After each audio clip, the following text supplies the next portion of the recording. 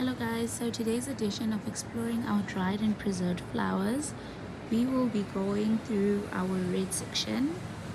Look at our different shades of red, isn't that beautiful?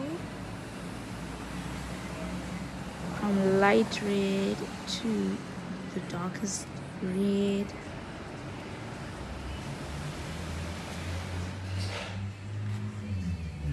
Isn't that gorgeous? Over here we have some dried amaranthus that are red. It's a lighter shade of red, as you can see. We have some tree ferns, some beautiful proteas, preserved amaranthus, more, and this is a lighter shade than this one, as you can see.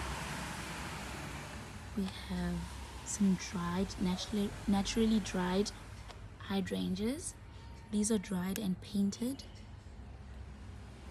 Oh, those are beautiful. We have some preserved ruscus. This is a little bit lighter version of this. We have some babalas, beautiful, and straw flowers. As you can see, like we mentioned on the previous video, straw flowers maintain their color when dried. These are naturally dried. Some gypsofolia.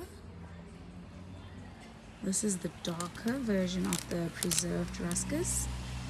These have glitter, beautiful. More gypsofolia. Different shades, as you can see. More dried hydrangeas. And over here we have some strelitzia. Beautiful. And some preserved hydrangeas. These are way darker than the dried hydrangeas, as you can see, and these are pretty soft. These are beautiful.